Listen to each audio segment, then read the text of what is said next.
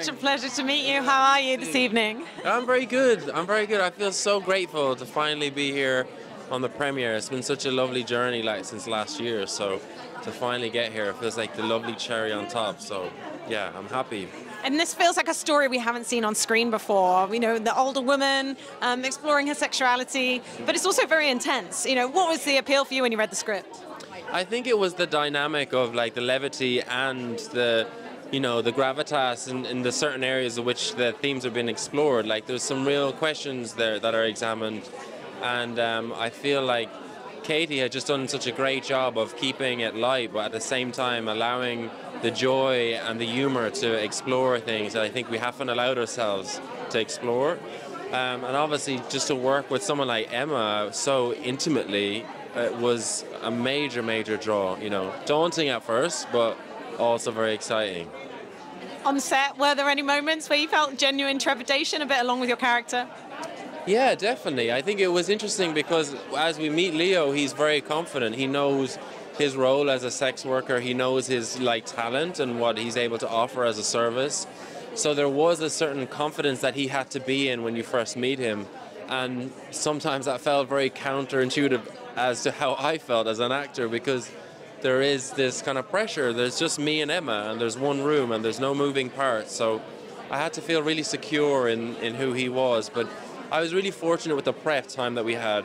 You know, I had an incredible director, Sophie Hyde, who was just so intuitive as to how we were feeling in throughout the whole process. So by the time we did start, there was more excitement than, you know, nerves. So it was a really beautiful, beautiful journey, experience.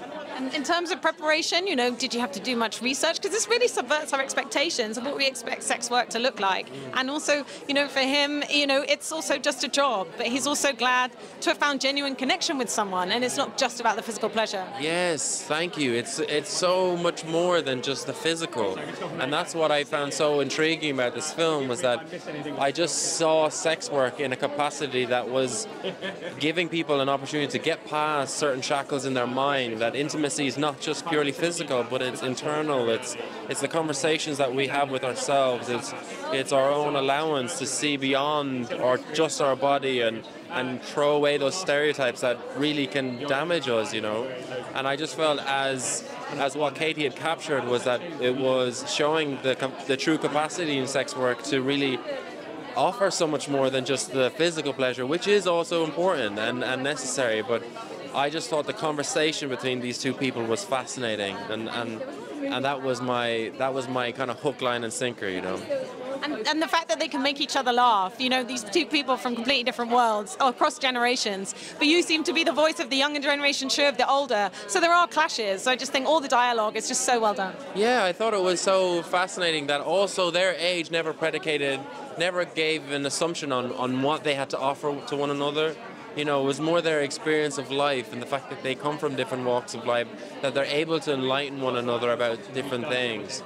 And Katie just did such a good job of not making us have a judgment on who these people were. I find that they continually surprise us as an audience, and that we follow that conversation. We just never know what way it's going to go. So that's just down to her amazing writing and had such a clear vision of who these people were. Amazing. So lovely to chat to you. Enjoy the evening. Thanks so much. Cheers.